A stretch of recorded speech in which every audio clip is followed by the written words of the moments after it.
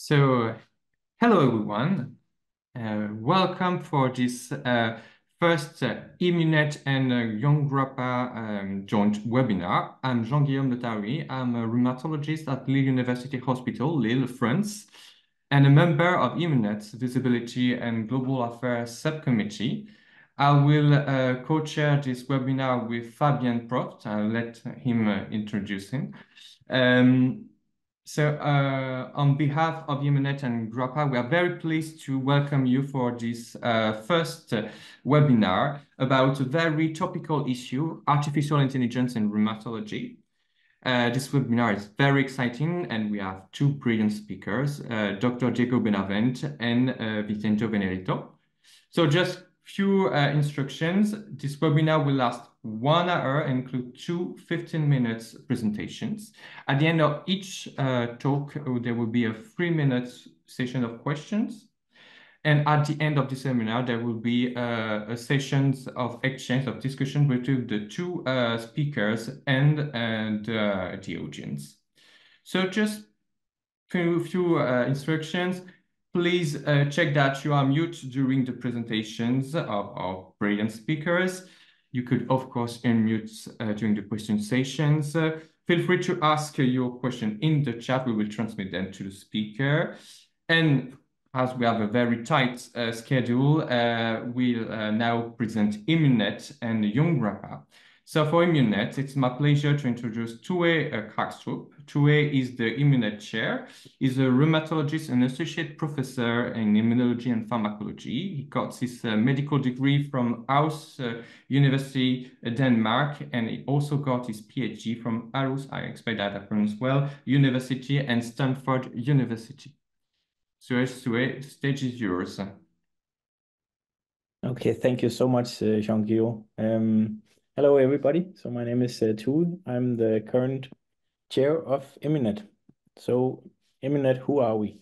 So EMEUNET is the emerging EULAR network. So it's sort of the young organization promoting the growth of professionals in rheumatology. And sort of the organizational aspect is that we are now actually a real EULAR committee. So you will find EMEUNET if you go to the EULAR website and click on communities, you will see EMEUNET along with pediatrics, health professionals, and patient research partners. And it's a really big community. So it's more than 100 countries and more than 3,400 members, and here you see the distribution throughout all the countries. And we do lots of stuff, and I just have a few slides here because you need to go on with all the interesting stuff at this webinar. But you can follow us on social media. EMEUNET is all on all the platforms. We have a podcast, we have a YouTube channel. And there is obviously the webinars. So this is the webinar today, but there are monthly webinars and also webinars coming out from the country liaison committee. But otherwise, I would say that the most interesting is probably when there is the possibility to meet people face to face. And this is obviously at the Congress. So here we have many activities. So you will see in the Congress app that EMEUNET has its own tab with all the activities. So for instance, there is the research speed dating, and there are the mentor-mentee meetings, but otherwise there are also all the sort of the networking activities. You can come to the booth, or you can join the networking or the meetups. A little bit of organization in the end. So here you sort of see EMEUNET. This is all that is EMEUNET, so the community and the country liaison network. And if you look a little closer, the committee is rather small, so it's only the two chairs, and then the chairs of each of the subcommittees. So all the subcommittees are then termed the subcommittee, and this would be 62 people who are the people who are doing sort of all the voluntary work to organize these activities. And this is who they are in the subcommittee currently. So you can see it's mostly early career rheumatologists or rheumatology trainees, and some are already consultants, but otherwise it's researchers within rheumatology, so either PhDs or postdocs. And currently the call is out. So if you're really, really interested in getting into the subcommittee, you can send us an application. We would really appreciate that. We need all the best organizers in rheumatology. Okay, thank you. Thank you, Tue. So now I think we can move to the presentation of EMEUNET Y GRAPPA. So Fabien, the stage is yours. Thank you, Jean-Guillaume, and thank you, Tue, because I think I can already very nicely connect to the presentation of Tue, because I was just leaving the EMEUNET subcommittee, and that was really, it was devastating not being a part of the active group anymore, but still it feels really great that you can still be so strongly connected to EMEUNET and the EMEUNET activities, and therefore I'm already really appreciating being invited today to speak today on behalf of Young Grappa. And as you will see very shortly, is that we used a lot of the EMEUNET structure also when we were thinking about how we could build up Young Grappa. And this was exactly the idea. From my experiences that I gained within EMEUNET, I was thinking that we should have the same within Grappa, because Grappa is a great organization. I really love the organization, and it's also quite unique because here dermatologists and rheumatologists are working together interdisciplinary. And I think that this really improves the care for our patients when treating patients with psoriasis or psoriatic arthritis, to have the interdisciplinary view, not only targeting the joints or targeting only the skin, but combining this. This is really beneficial for the patients. And so I thought, okay, we should also have something to bring the younger colleagues closer to the ongoing great initiatives from Grappa. And so in 2021, I started the Young Grappa initiatives, and this was very much appreciated from the whole Grappa society. They were so supportive. And so I can already share a little bit of the story, how we built up Young Grappa over the last 3.5 years. And so who are we? This is very similar. To EMEUNET, we are either under 40, but we didn't want it to have a discrimination because of age, because if you come later to medicine or whatsoever, so there are two different criteria, either being below the age of 40 or being within 5 years after finishing your training. And you can either be a full Grappa member, or you can come as an early career member, and therefore have an easier entrance into the Grappa community.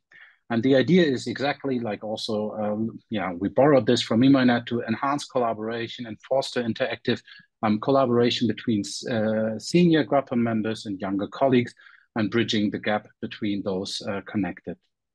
And so there are two ways. Either you are already a full member, and then you can directly apply for Young Grappa if you're either below 40 or within 5 years after finishing your training. Or if you are out there listening to the webinar today and say, well, PSA or PSO is a topic very close to my heart, my scientific and clinical interest, then it would be so easy. You can become an early career member, and the only thing you need for that would be having one Grappa member recommending you as an early career member. And then you can join Grappa as an early career member, and directly also join Young Grappa and get involved in all the great activities that you have. And if you would be interested, you will be very happy. We would be very happy if you just reach out to us and so to join us. And since 2021, we grow. When we are looking at the numbers of EMEUNET, we obviously don't have them now, and we'll never get them, but we are really strongly growing, and we have a great representation. We have even a bit more females. I think this is also in line with what has happening in the past in medicine, but also in rheumatology. We see that we have a slightly higher share of rheumatologists compared to dermatologists, but also within Young Grappa, we have the mixture of both dermatologists and rheumatologists with quite a broad representation across the globe.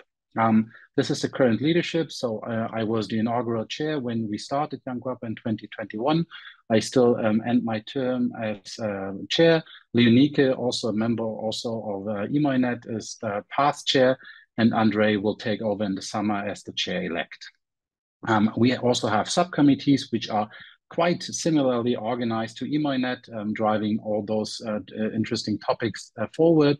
And we also here, we really said, Grappa, you need to have a better visibility to the outside world. So we took over the Grappa social media channels, and now have a respective person also within the GRAPPA administration helping us with this and really growing the GRAPPA social media presentation over the years.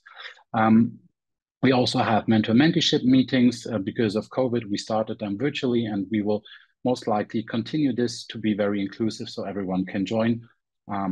We have also the newsletters, not as good as the EMEUNET newsletters under the lead of Diego, but we are trying to improve them as well. And we also have the Congress highlights meetings. And what is quite unique, and this is something that also from my perspective, EMEUNET could think about, is that we are also after the congresses, we are preparing the major highlights on PSO and PSA psoriatic diseases under the guidance of senior GRAPPA members. And then we have a virtual, easy, accessible, cost-free event where we are discussing the hot topics from the Congress. And this is, I think, a very nice initiative because not everyone is able to go to the ACR meeting and have them delivered at your home from peers around your community. I think this is very valuable, and especially for us, because currently the AAD Congress in San Diego again is taking place for dermatology, American College of Dermatology, and I will not be able going there. But with this, I can still consume the highlights from the skin community on psoriatic disease. And I think this is also something that EMEUNET could think about, having the major Congress highlights in the future. And the first or the next episode will take place on April 10th. So you can mark the calendar if you are interested to also hear about the highlights from the Dermatological Congress from the AAD. And this will be 1.5 hours where young GRAPPA members will present the major highlights from the Dermatological Conference. So without any further ado, I think we should go ahead because these things are quite likely similar to what we have also heard about from EMEUNET. Just to be very open-minded again, we would love to have more people who are interested in psoriatic disease joining us with your enthusiasm and your expertise. And if you would like to join, please feel free to reach out, and we would really much welcome this. Furthermore, I think we have a really packed program and distinguished faculty today. And I think we should move ahead and hear about the unleashing potential from artificial intelligence in rheumatology in general. And So I think we can move to the first presentation. Thank you, Fabian. But first, I have a thought for Christelle Awad, who should have co-moderate with us, but for personal issues, she was not able to attend.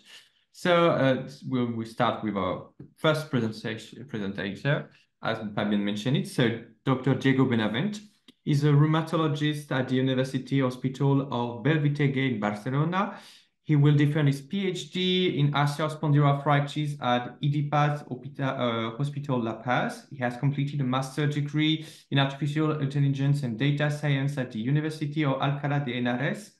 He collaborates as a medical expert at Savannah, a medical company dedicated to research with artificial intelligence, mainly focused on natural languages processing. He's active in different international groups, such as being a fellow in the Patient Outcomes in Longitudinal Studies Polos Group of OMERAC. He's an associate member of ASAS, part of the EULAR Research Committee and the lead of EMEUNET's newsletters subcommittee. So Diego, the stage is yours. Thank you very much, Jan Guillaume, for this very kind presentation, and especially for this invitation to this webinar, which is really special to me to be here surrounded by fantastic EMEUNET and young GRAPPA colleagues. So can you see my presentation, right? Yep. Okay, so we will move ahead talking about advances of AI in rheumatology research and practice. And for this, I will ask all of you back home to make a little exercise of imagination and to imagine by thinking that someone from another planet comes to your house right after the talk, and this alien, you need to explain them how the world works. You need to explain them basic stuff in the world. For example, you will start by explaining them what is a chair. And therefore you will explain them that a chair is somewhere where you can sit, and it has 4 legs, and it has a back of the seat. And then they will say, okay, perfect, we understand what a chair is. And then they will go to the street and they will say, yeah, we see many chairs. But indeed, that is not a chair, and you will recognize that that's a bench, and that's a different thing. You will tell them that a chair is normally a seat for one person, and that's the difference with a bench. And therefore, they will think that they perfectly understand what a chair is until they come to your university and they see this that doesn't fit the definition you gave them with 4 legs. And then you probably will start to realize that human mind doesn't work like that. It doesn't work with fixed rules that we follow.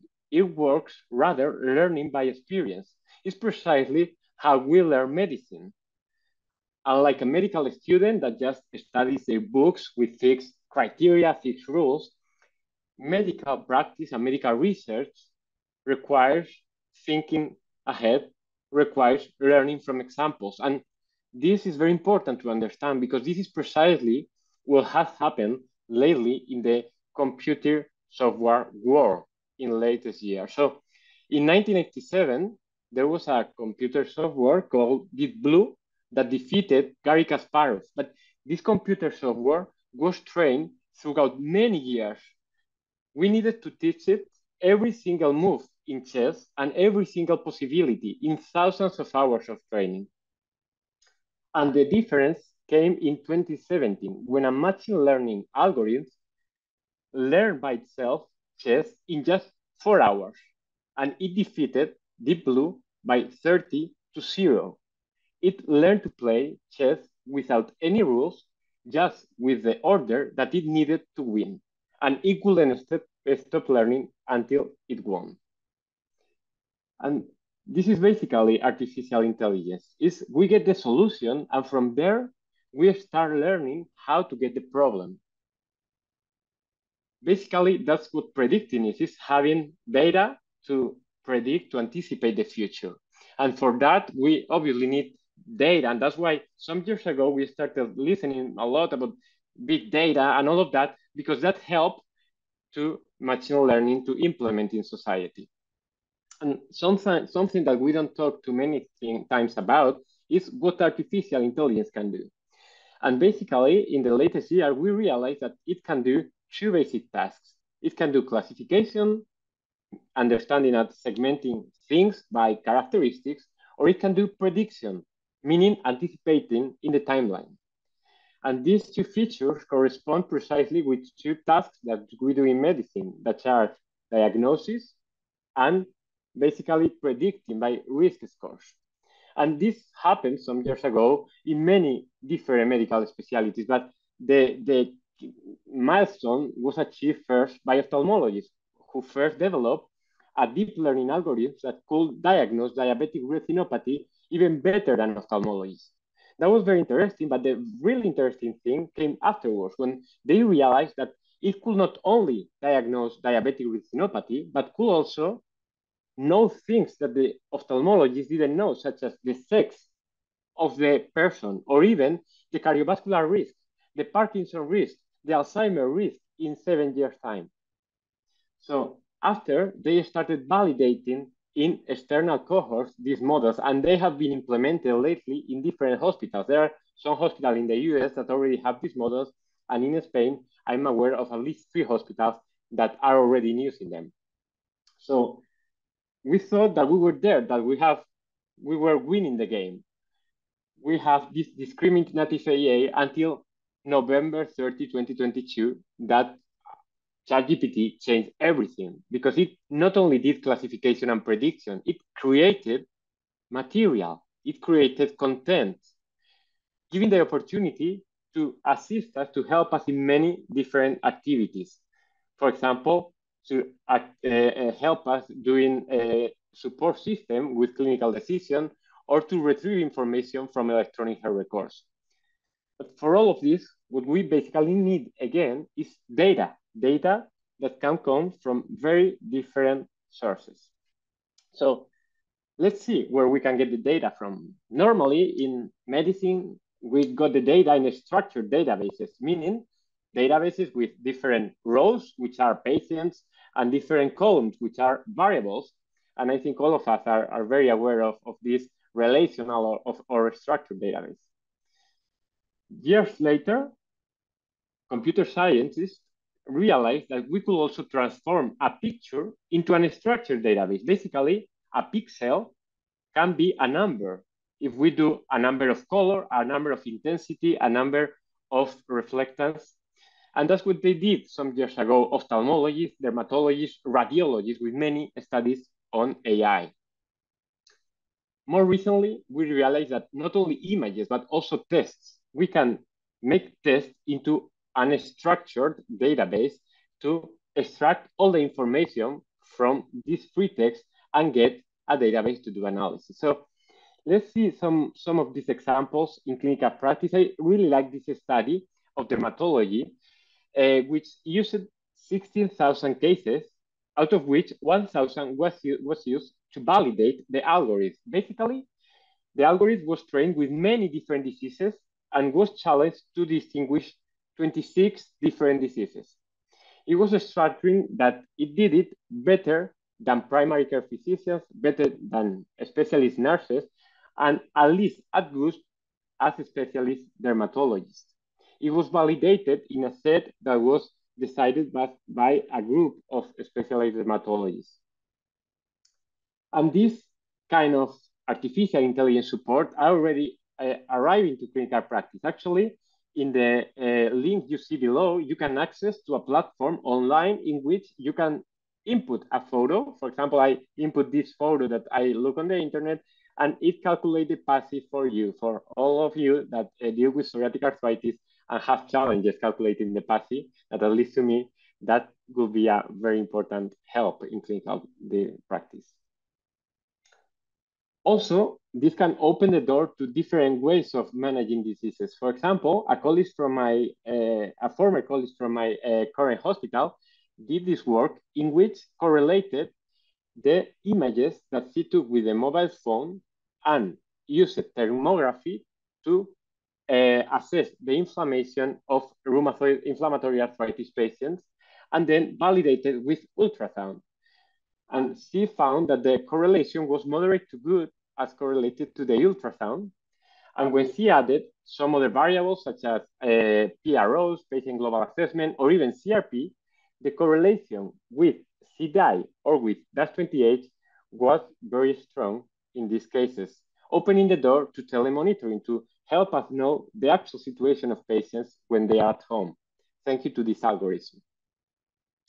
But this is good. We are advancing a lot of imaging. But if you see the evolution, actually imaging started to rise in 2015 approximately. But what happened in the last 2-3 years is that text has absolutely exploded.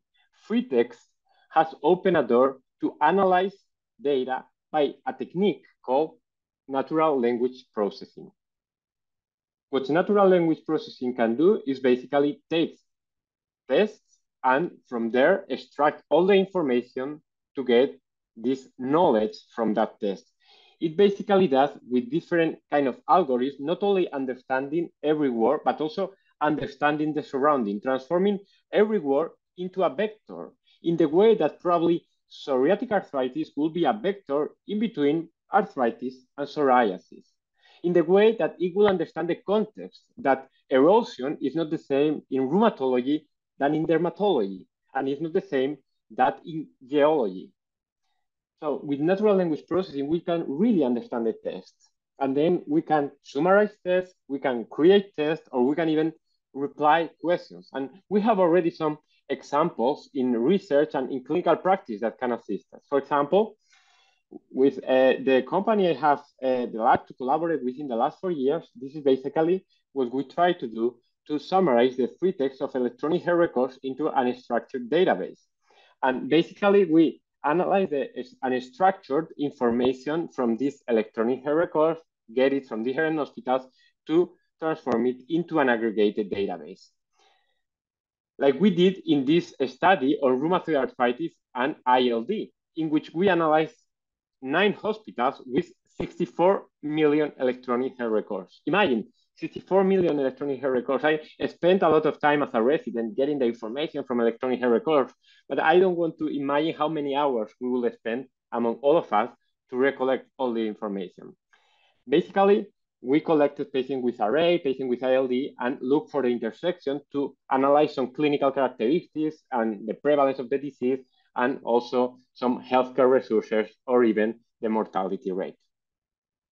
We have also done it in some other diseases, such as axial spondyloarthritis or psoriatic arthritis, such as in this study that was smaller, just in 3 hospitals, but with almost 1 million patients in these hospitals that we screened to get all the patients with axial spondyloarthritis and with psoriatic arthritis. I will not dive into the results, which clinically are not very sound. I mean, they are aligned with the literature, but the interesting thing is the methodology. And some of you may ask, how do you know that the results that you get are valid, that they are reliable, that they are reproducible? So basically, what we did is an external validation technique in which the clinicians of the hospitals annotated some of the words that were relevant for a study and then got to a gold standard, which was the agreement of these 3 annotators. And we compared this with the output of the machine learning model to get some metrics on how good the model read the variables. Besides, we implemented some quality checks to ensure that the population and also the relevant variables were correctly achieved to have reliable and valid results. But I said that also natural language processing can help us to reply questions. And this is basically what ChatGPT does. And I'm sure most of you have already played around with it or even use it as a very useful tool. As many studies are now showing to us that it can help us, for example, in diagnosing. This study showed 36 very difficult clinical cases and confront them to ChatGPT, and showed that almost an 80% rate of accuracy rate in diagnosis, better than clinicians that were confronted with this test. Actually, you can feel this sense of accuracy if you realize how much it has improved in replying questions of the USMLE, of the American exam for being a doctor. In December 2022, the best model in natural language processing achieved almost 1/3% rate of correct answers, whereas in last year, 1 year ago, already almost 90% of correct answers in the USMLE. In the Spanish exam, actually, this year, it was the ChatGPT-4 was confronted against the Spanish exam, and it got more questions, more right questions than the #1 in the exam. So this is only a thought that it can help us also. To be honest, I have always opened it in my computer when I do clinics, and I chat with ChatGPT a lot to ask it, okay, are there any interaction of this drug? What do you think of a patient with this and this characteristic? Can you give me alternative differential diagnosis? It can be a very helpful tool. So how can AI help us in the coming future? So in my opinion, there are 3 ways that will come in the research field in the short future. First, predictive models that can help us give us more information on what data is relevant to assess patients, to treat patients, and to treat every patient with the best drug for them. Then also optimization of clinical trial with external controllers. Maybe we don't need to have controls for each study, but we can balance the covariates so that we compare the patients with a drug with patients from real world data.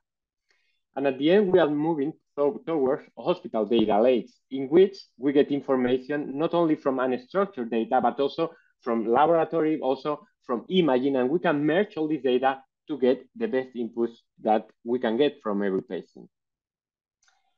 This is great, right? Artificial intelligence is going to change everything. Well, yes, but as you can imagine, as every incredible technology has many drawbacks and it has many challenges, but I think it's important to confront them, to overcome them.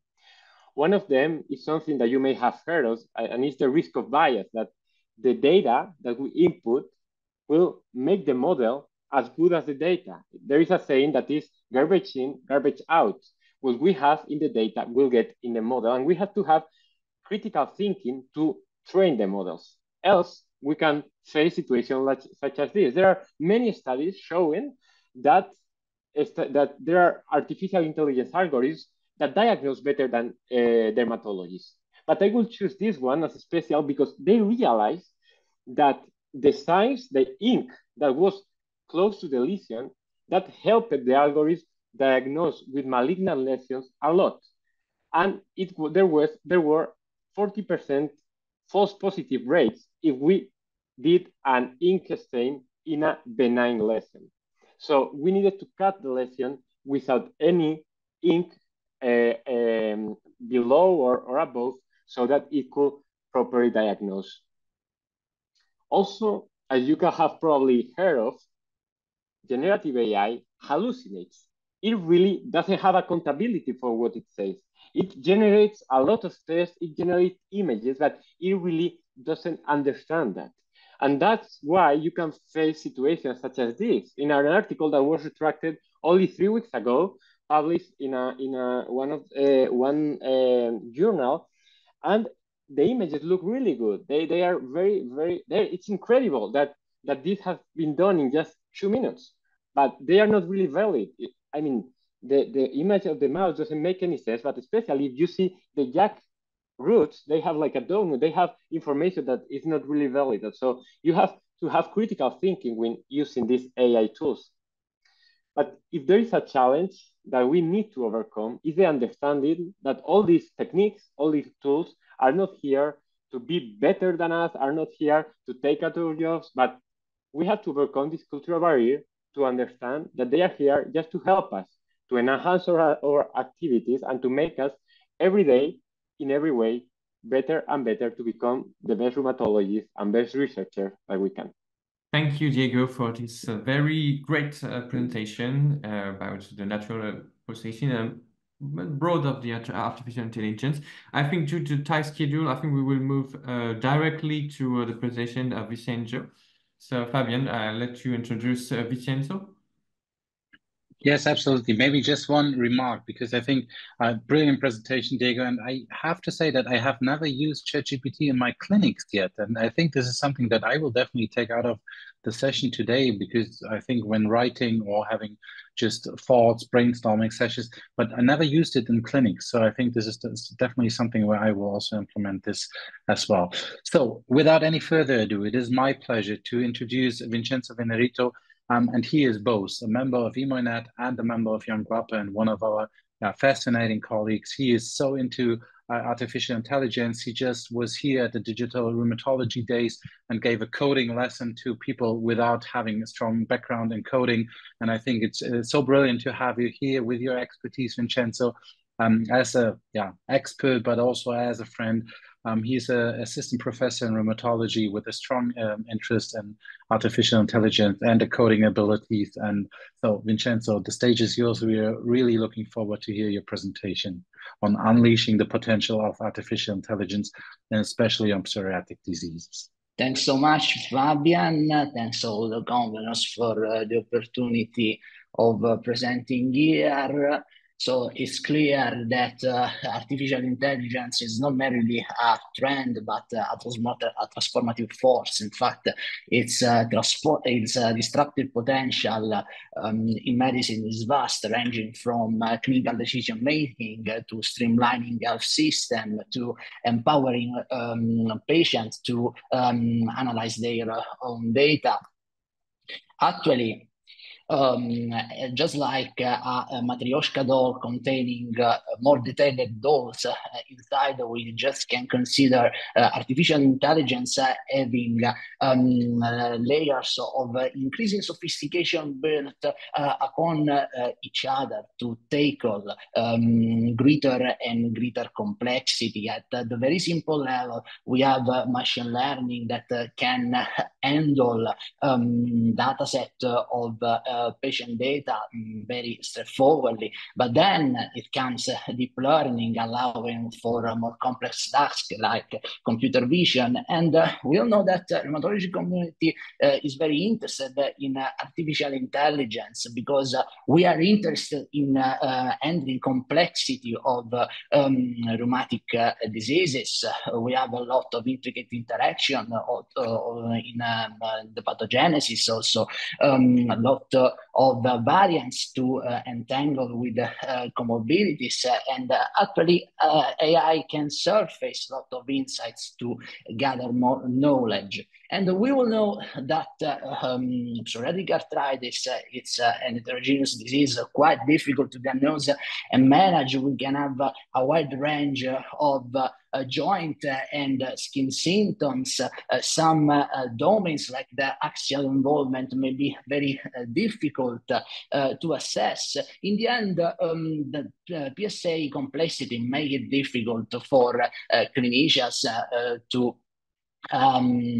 predict outcomes of our treatment, to deploy personalized medicine, and this complexity is exactly where AI shines. For this presentation, we will be guided by the official AI companion of Ian Grappa, Say AI. Say AI actually will guide us, and when it's asked about its potential for the management of PSA, of course, the first point is treatment response, predicting treatment response. Of course, in this case, we have to take into account supervised learning, basically machine learning using a supervised model account for giving to an algorithm a data set containing also the correct response. This is what the word supervised means. This is a generic scheme for the workflow for prediction modeling. First, we have the data preprocessing step, then we choose and select the algorithm, we perform internal and external validation, then we analyze feature importance to give some model interpretation and explainability, and then we try to deploy the model after external validation in clinical practice. Machine learning is a real deal because of its capability of nonlinear relationship. In fact, the assumption that the association between prognostic factor and PSA remission may be an oversimplification, and by basic assumption, logistic regression is not suitable for the modeling of non-independent variables and might be inadequate to describe the mechanism of complex diseases such as psoriatic arthritis. In this research, I'm showing the potential of extreme gradient boosting, a state-of-the-art algorithm, a tree-based state-of-the-art algorithm that can overperform logistic regression in predicting the treatment response. Actually, the 12-month DAXA remission in patient undergoing seroquinumab treatment. You see that actually OROC is much greater for ECG boost than logistic regression, and with the three algorithm we can also demonstrate that baseline DAPSA, fibromyalgia, and axial disease are the most important attribute when for the forecasting. Of course, for a successful treatment, we need a successful disease phenotype recognition, and of course, AI is by our side. Also, in this case, will involve unsupervised learning. Supervised learning are unvaluable when we don't have label data, when we want to group variable to find patient subtypes in our dataset. This is perfectly the case of psoriatic arthritis. In this case, I am presenting an interesting study, an interesting Boolean analysis of the trial program of guselkumab in patients with bio-naive PSA undergoing guselkumab with non-negative matrix factorization. We can identify 8 distinct clusters. Cluster 1 fit dominant, then we have overweight male with psoriasis and dominant, dactylitis dominant, enthesitis and large joint, enthesitis and small joints, axial dominant, and obese female with large joints. And what is more is that actually treatment response vary with the cluster. And so the implication of unsupervised learning for clinical practice is clear. Of course, these were easy tasks. Computer vision is much more challenging. AI is still with us. Machine learning has potential for medical image recognition. Actually, we can identify sacroiliitis on MRI image analysis, analyzing joint surfaces. We can recognize ILD in CT images. We can score histopathology slides, and years have passed since the seminal work of Jan LeCun, now one of the chief developer of Meta AI, demonstrating how artificial neural network can allow for computer vision. Now we have powerful algorithms like convolutional neural networks. Convolutional neural networks are can serve as a generic feature extraction.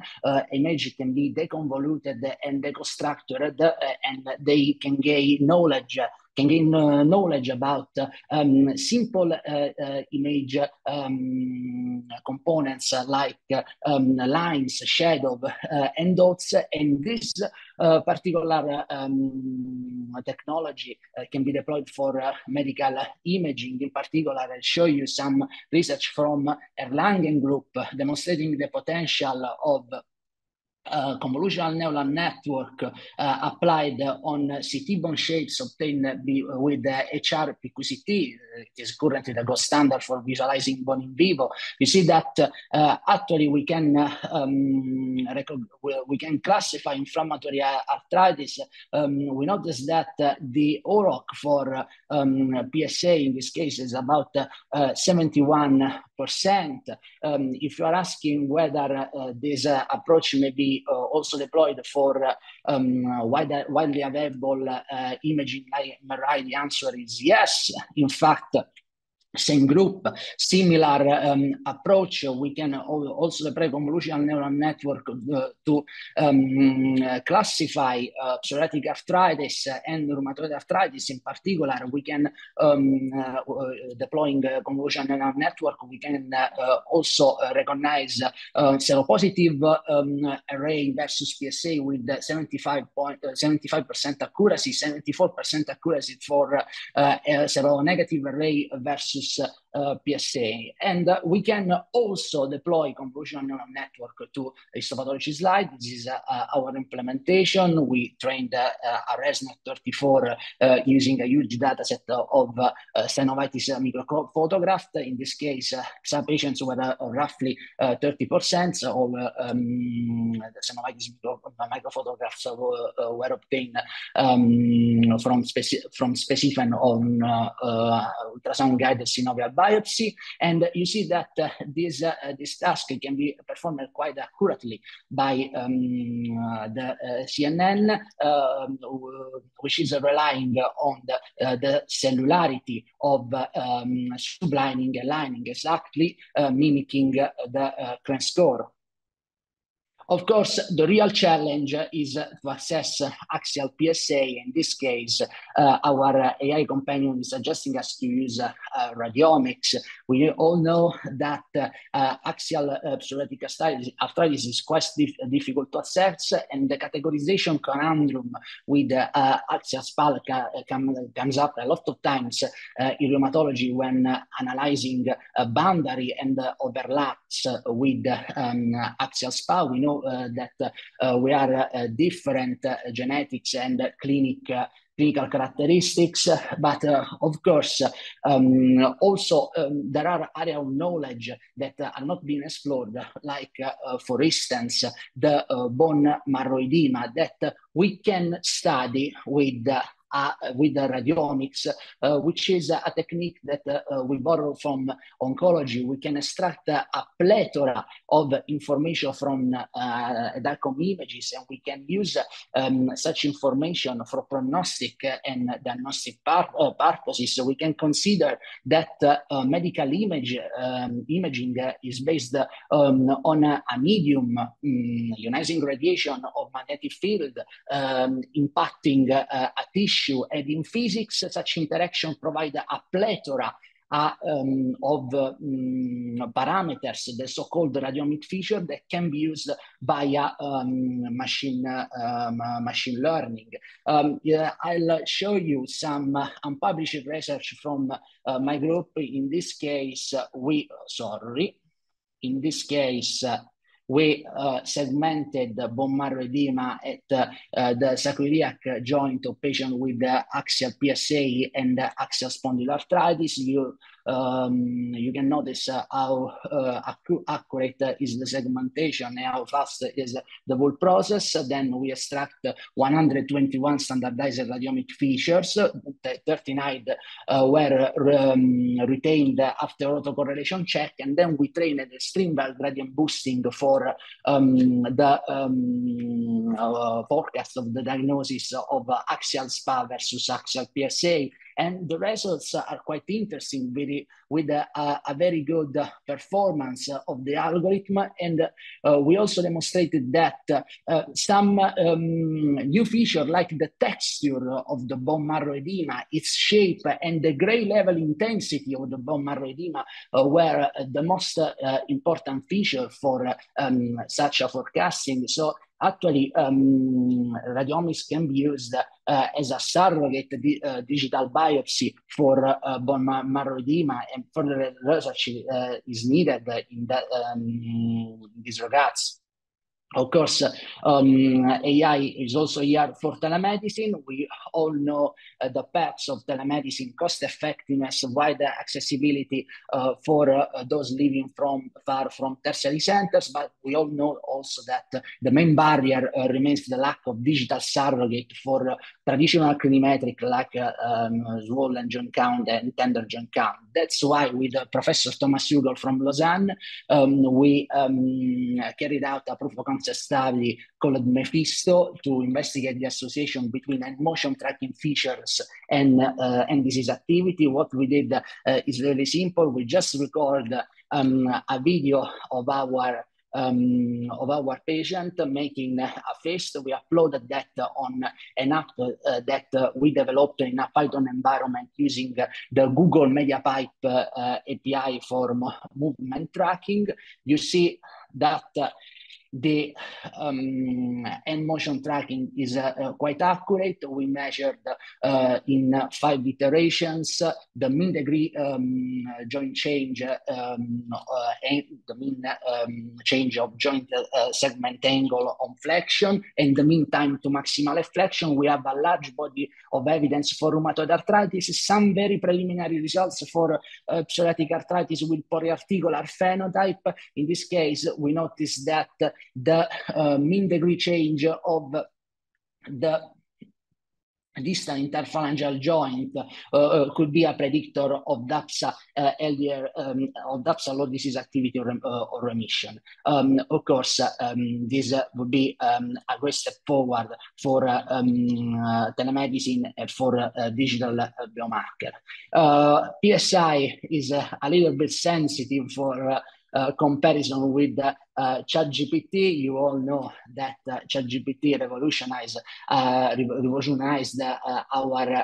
life as researchers, as large language model can serve us as a research assistant, drafting our manuscript, abstract protocols. They can provide the core code also for statistical analysis, but large language models also have potential for diagnosis and patient education in rheumatology, as Diego already shown.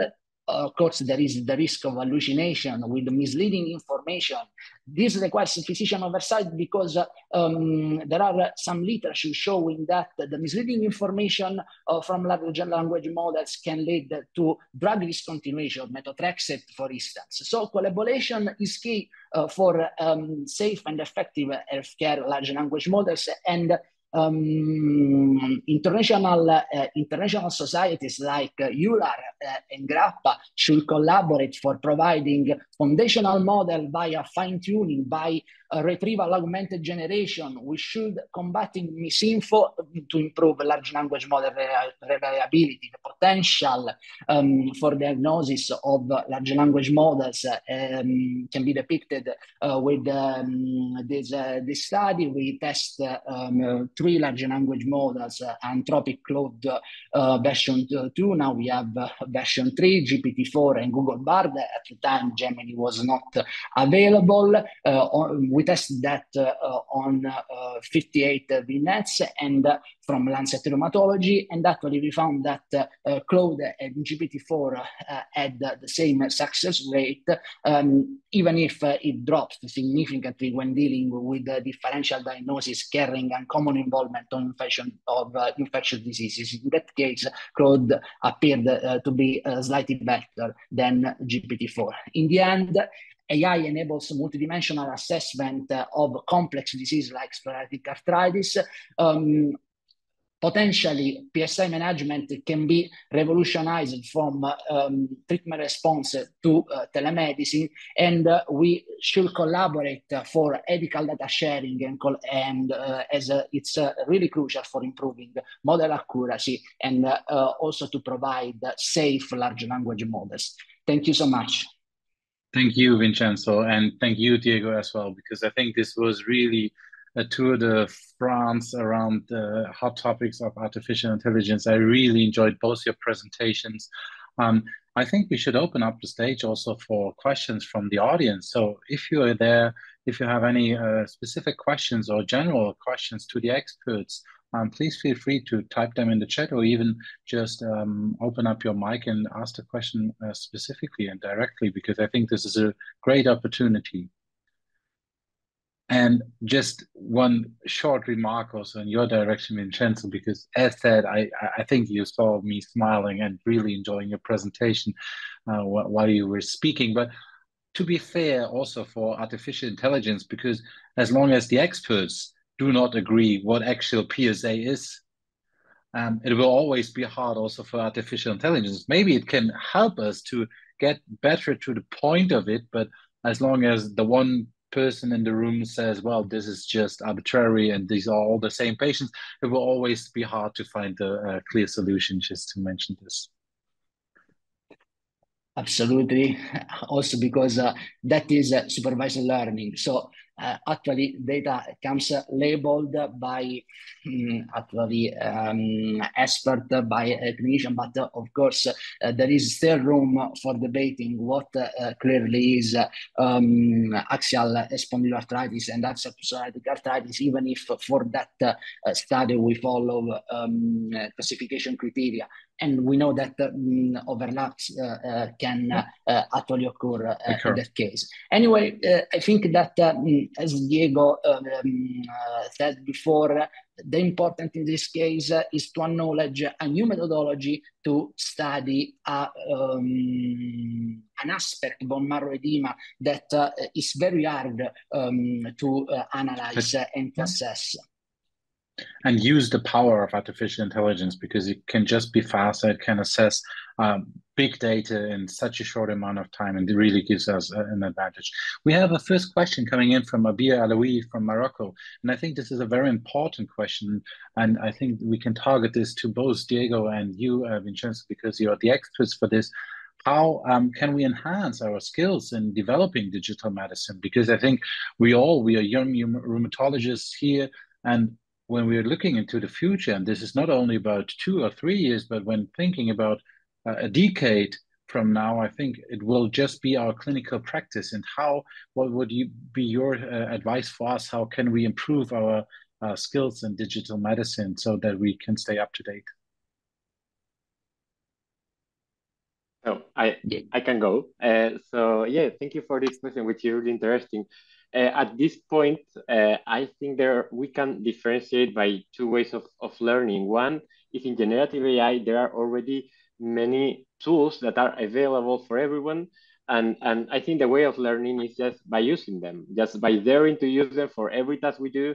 For example, for research, use the imagination to know how it can support us in every aspect of our clinical research, since the ideas of the protocol, medical writing, statistical analysis, and just try and iterate. Even if the first time we don't get what we want, just keep on pushing and learning more and more. There is another aspect, particularly in discriminative AI, which is basically to understand the myriad of studies that are appearing. And for this, my recommendation will also be to start reading them and try to dissect them. And for example, ChatGPT is a good help to learn them. You can just paste one of the studies that you don't understand and ask ChatGPT to explain it to you. Please explain this to me as if I were a 10-year-old. And then that way you will start learning more and more. And then if you want to get to the level of Vincenzo of coding, I think, Vincenzo, you can tell us how, because that's pretty amazing. Two words, learn Python. That's the very, I think that the most important suggestion is to learn to code. This is a fundamental skill also for rheumatologists. Essentially, also to critically analyze and understand studies, as Diego said. In fact, one of the main issues in machine learning research at the moment is standardization together with the reproducibility. When you review a paper and you don't see even just one step of that work for supervised model, this is an auto-reject in most paper review. This is for the sake of standardization, for the sake of the reproducibility. You have some wonderful source. One for instance is deep learning .ai with the batch newsletter is the site of Andrew Ng from Stanford. Is a great source for learning. In the end, go with Python, go with one of the widely available course in Python for machine learning. Code. You'll have some serious fun, and in the end, you'll succeed in deploying digital medicine.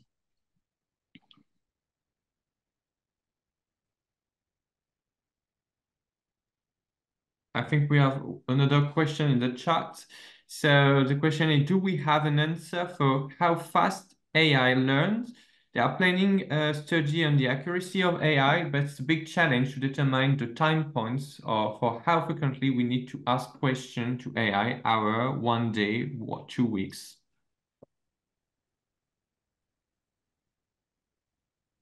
Well, maybe so you can also compliment on this. But I will say that it depends a lot on the objective of the study, on the data you have, and also on the methodology. So basically, it depends a lot on what you want to look for, right? Absolutely. This is a matter of aim.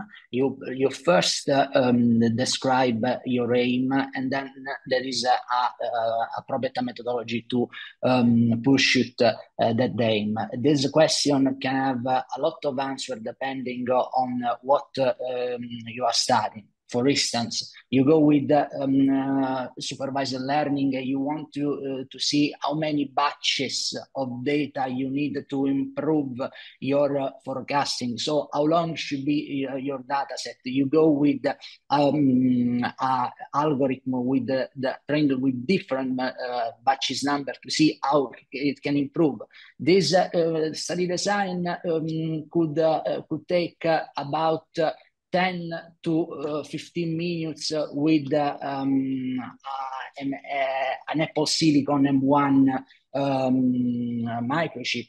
Then if you have to deal with the image, you will have to take into account cloud computing to have a powerful NVIDIA GPU, and this will take maybe hours and days. So actually, first, maybe you have to refine first your study design, and then there is an appropriate answer to this question that we can provide. Of course, I think, Diego, we are here also for absolutely for answering questions also aside from this webinar. So feel free also to mail us if you want. Totally. In the matter of time, I think we should wrap it up with the last question from Lise. She's asking that IE models are very often trained on a part of a specific data set, patient population, and then validated in a testing cohort again. Would you think that training an IE model this way is prone to selection bias, and when applying it to data on variable outsides, such as data sets, would it then apply less well and therefore be less truthworthy compared to the application on the data set on which the model is trained? Absolutely. Yeah, totally. That's a very important point that also is mentioned by all the guidelines on AI. For example, there is tripod guidelines that insist on the importance of external validation, because if we have a model that is very well trained in their data, it has what is called overfitting to this data, and then it doesn't apply to external data, that's probably not a good model. So it's basically what we have to train models in our in our data, but they also validate and reply their performance in external databases. Okay, I think. Thank you so much. Thank you, So, sir. yeah, thank you for organizing this. And I think we also have to thank Crystal again, because she was setting most of this up and was organizing and she's sharing. attending. I saw that Christella was connecting, but yeah. So really thanks to everyone. So it's time to close this first webinar. I would like to thank our two speakers that were very brilliant, and I think we learned a lot of this potential. I would like also to thank Fabian for the moderation, and thank you all for attending this webinar, and I hope to see you for another one. Absolutely. Thank you also, Jean-Guillaume. And I think the very important point was the take-home message from both Diego and Vincenzo, because we are running short of time. This is such a hot topic, and it will gain even more importance over the next decades. So if you have specific questions, you now heard the experts from both EMEUNET and Young Grappa, and they would be happy if you reach out to them for specific questions, advice, or collaborations. And I think this would be great to enhance the collaboration even further. Thank you all for attending. Thank you for organizing. Such a pleasure being here with you guys tonight.